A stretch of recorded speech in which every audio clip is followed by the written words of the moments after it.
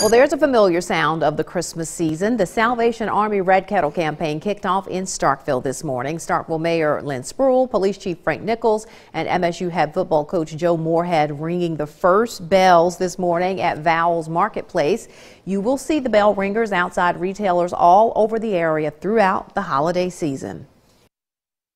This is a wonderful thing for a community to give back, and this is our opportunity when we focus on that. So it makes a difference, and it's Starkville special, and we always give back. It's very important to come out and show support for the community, particularly the time of the year when you're looking to help those who are less fortunate. My family and I are part of this community. Like I said, my kids go to high school, got a younger one in the middle school, and go to church here. And certainly for anything that we could do to help, I think is very important.